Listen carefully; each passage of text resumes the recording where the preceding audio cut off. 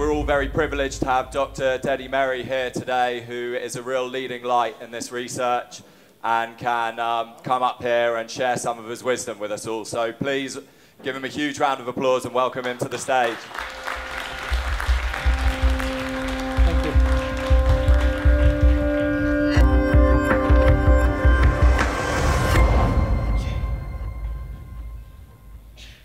Do I have a slideshow?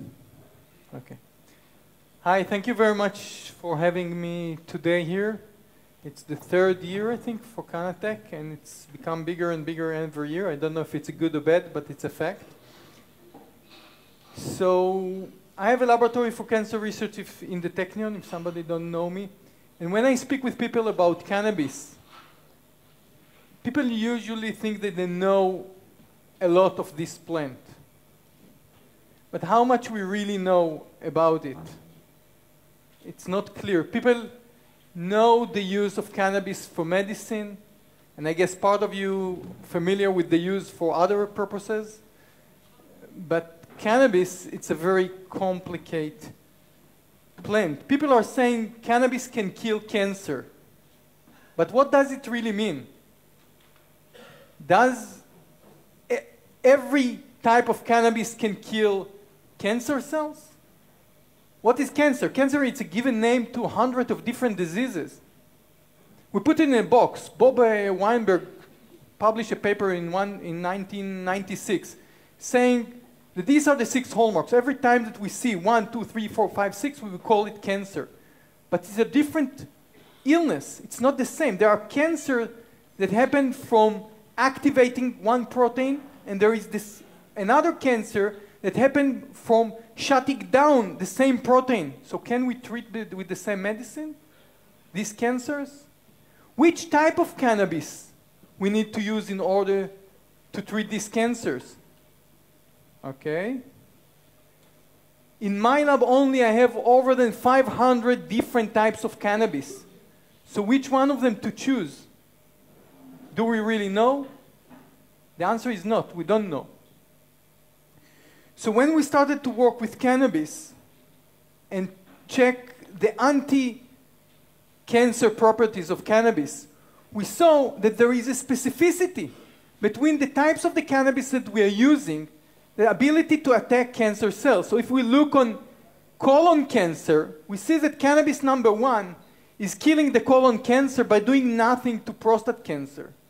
But cannabis number 2 will do nothing to the colon cancer on the upper, no, like that, on the upper square in the left, but doing nothing to the, doing nothing to the colon cancer, but killing the breast cancer. So we see a specificity between the types of the cannabis and our ability to kill these cancers. So people are saying to me, okay, so you find the one that killed breast cancer, right? There was companies that published, we find the ratio between THC and CBD to kill breast cancer. The stock raised hundreds or thousands of times. So let's see, we'll take a breast cancer here, breast number 1 and breast number 2. And you see, what we see is the ratio of cells, cancer cells are dying. And every color, it's a different strain that a patient can get in Israel. And you see that there are strains that can kill very efficiently the breast cancer number 1, and there are strains that are not killing it. But if we look on different breast cancer, on the bottom and left, so these strains are not killing it. So even in the same types of cancer, we have a different types of cells. So can we say cannabis can kill breast cancer? Can we say which one? And if we know that it's killing one breast cancer, does it will kill the other one? So what are the differences between them?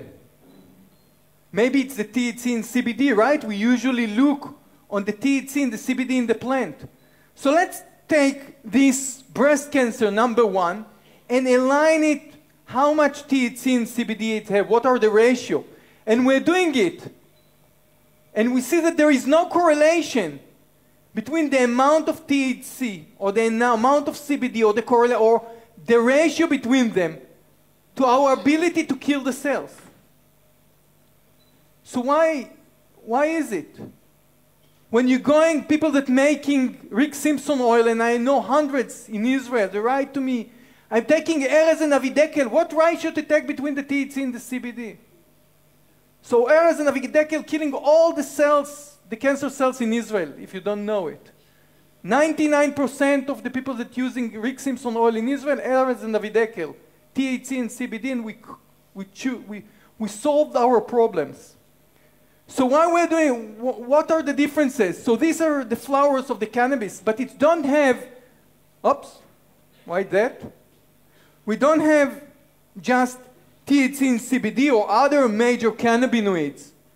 We have 10 families of cannabinoids, and altogether over than 100 cannabinoids. And we also have terpenes, and we have flavonoids. And all together entering to our body. And there is a big difference between different types of cannabis. So in my lab, we have the ability to identify all the compounds in the cannabis plant. So if we look on these compounds, there is no THC and CBD, there is hundreds of compounds. And there are compounds with names that don't have names. We gave them 36117, but if you look on 33110, it's 1.2% in the plant. It's not a minor cannabinoid. So we never heard about it, but is it important or not? Does it the cannabinoids that we need to kill these cancer cells? Do we know it? Do we know how to treat our patient really? So usually I'm showing this image, and we call it a heat map. So on the row on the top, it's every strain number one. Every one of them, it's different strain of cannabis. And on this column, it's the name of cannabinoids. And you saw in the previous one that there is much more.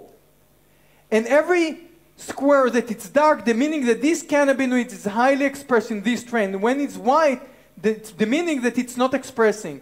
And you can see the differences between the strains in Israel. Every one of them contain different compounds. So every one of them is actually different medicine. So we call it cannabis. It's a different medicine. It's not a one treatment. So let's look how we're doing it in the lab. We're taking a cancer, a breast cancer, and every color that you see, it's a different cell lines. So the blue one, it's a cell, normal cells without mutations.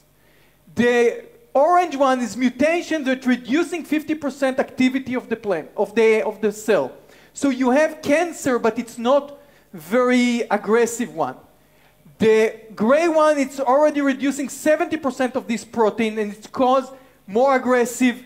And the yellow one is very, very aggressive cancer, but the same mutation.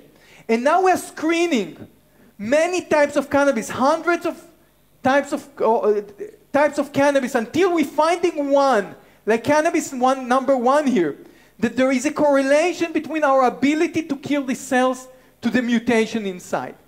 And when we find it, and we prove that it's true, and we take it to a mice model, and we see that when we're treating, sorry for this image, gross one, but what you see is tumors that came out of mice. And on the left one, it's a mice without no treatment. On the right one, it's the treatment with this cannabis. So we prove it in a mice model, we prove it in all the cell biology that we know how to do. And now we're asking, what are the minimum compounds that doing this effect? Do we really need the entourage effect, all the compounds inside, or does it a single compound? So my slogan to my students, I want the minimum compounds that doing maximum effect. I don't care if it's 1, 5, 17, or 100, but I want to know it. Because when I understand the mechanism of how it's attacking the cancer cells, and I understand what are the compounds, now I can take it to a treatment to a person. So how we're doing it? We're taking the oil, and we're running on the HPLC preparative, and we fraction the extract. We're doing fractions. So what is HPLC? HPLC is high pressure liquid chromatography. You're taking the extract, and you run it, and I'm sorry that if there is chemical analysis here, that I'm flattening it, but you run it in a column, and it's going through beads, and And in the end of this, there is a detector that detects every time that the material reaches there. And it's a fraction, or it spread the oil in a way that every material, every compound will stack regarding its polarity. I don't want to get into details, but the idea that we can run it in fraction, tell the machine from here to here, collect it in tube number 1. From here to here, collect it in tube number 2. So we fraction this oil that killed these cells to 4 fractions. And now we treat the cells. And what you see here, it's cell viability. How many cells survive the treatment? So the red one is the whole extract. And every color, it's different fraction. And you see that just fraction 2 is killing the cells. So we actually eliminate 75% of the compounds that we had there. Fraction 2 is enough to kill these cells with this mutation. So now we're taking fraction 2. Oops, I'm reverse.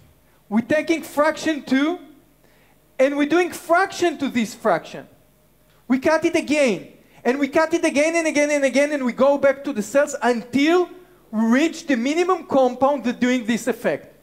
And for this type of cells, we're talking on 3 cannabinoids that you need them.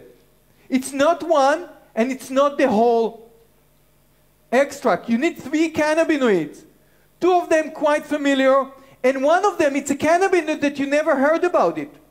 331-1B. We don't have a name even for it. But if you take it away, it's not efficient anymore. So does it really matter what is the concentration of THC and CBD in Erez and Avidekel? So it's V. It's just an example. Does it really important? So if we're taking even the same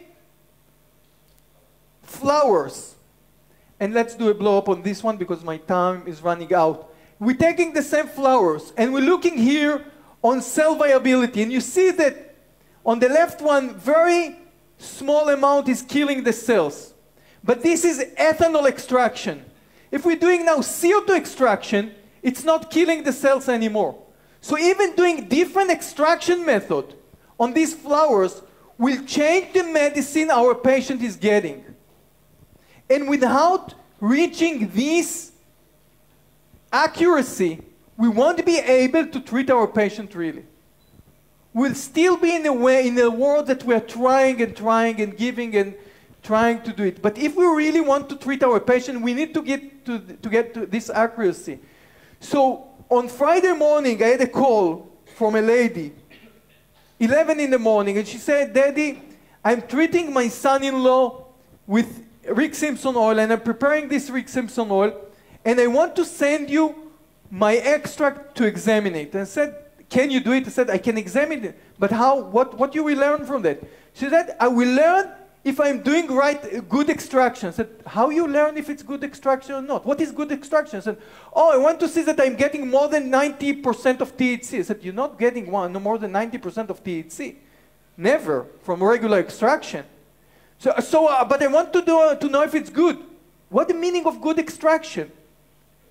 So which extraction method you prefer? So I'm not preferring anything. I just know the difference. So if you're taking 6 different extraction methods, okay? And you're doing this extraction with 6 different extraction methods. I have one moment and a half, so I'm running fast. So, so I will do a blow up on this.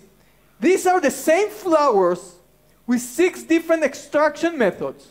And you see that you're getting different material.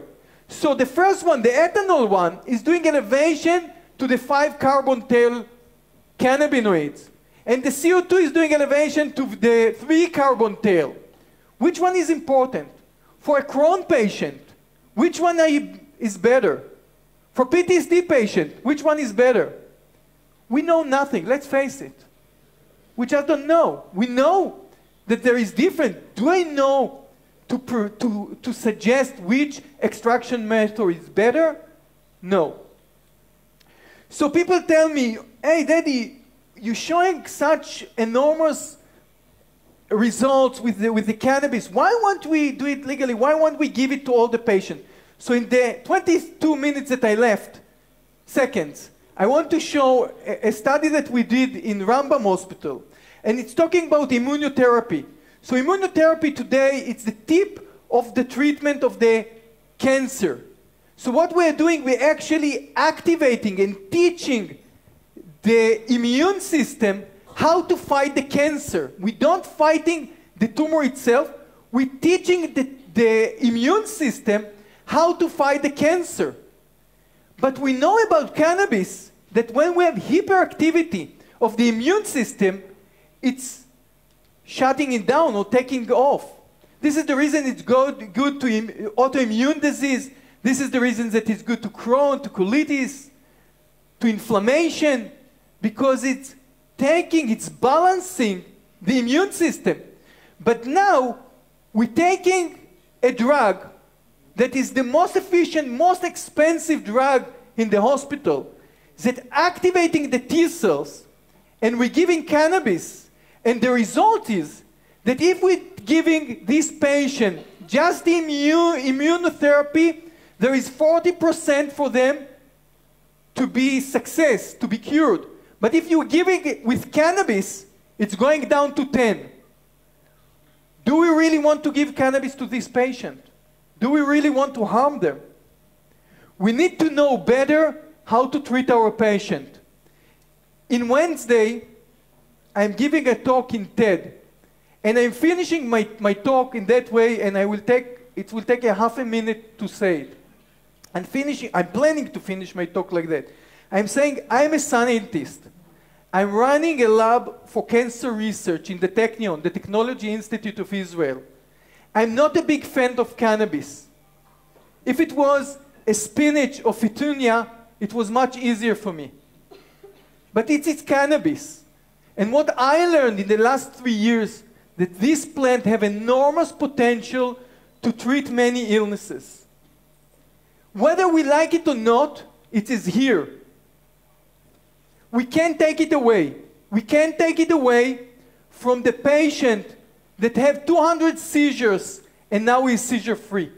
We can't take it away anymore from the autistic kids that it changed their life totally. We can't take it away from the PTSD patient that didn't sleep a whole night for years and now he come back to normal life. Cannabis came back to the medical arena. We need to understand it. It's help and give hope to many people. It should be another tool in the toolbox of the physicians. But it's our responsibility to learn how to treat our patient better and how to precise it. It's our responsibility to take it to the next level. We, the scientists, the physician, the community, owe it to our patient. Thank you very much.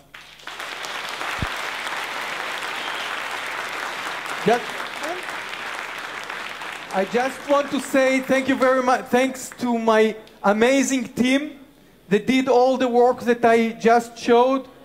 Shirley Berman that did all the cannabinoid analysis. Liran Baram that did part of the cancer work. And they're off, so I can't go on. Thank you very much.